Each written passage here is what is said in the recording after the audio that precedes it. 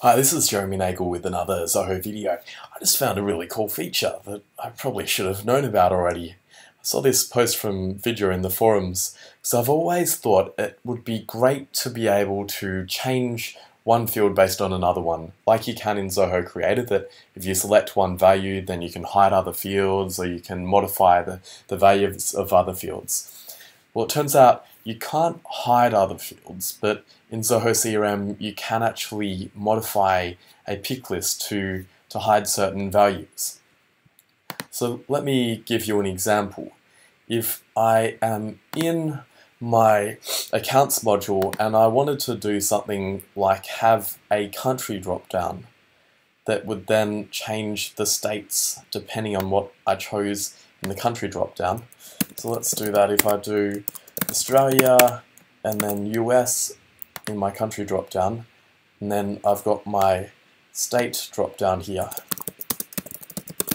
and I'll have New South Wales, Victoria, these are two Australian states, and then let's do Washington State, this is from the US, and what's another US state? New York.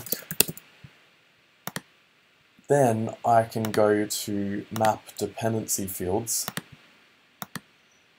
Just have to save my layout first. Map dependency fields, create a new dependency between country and state. And then what I can do is I can say these two values from the state pick list belong to the Australia value, and these two belong to the US value.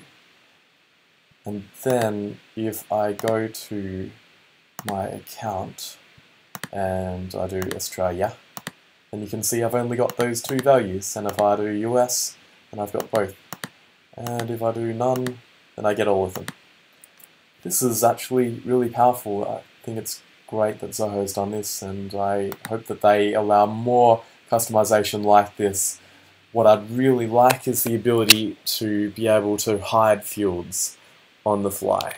So if I choose a value from country, then I want to be able to hide all of these fields here because they're not relevant depending on the value from country.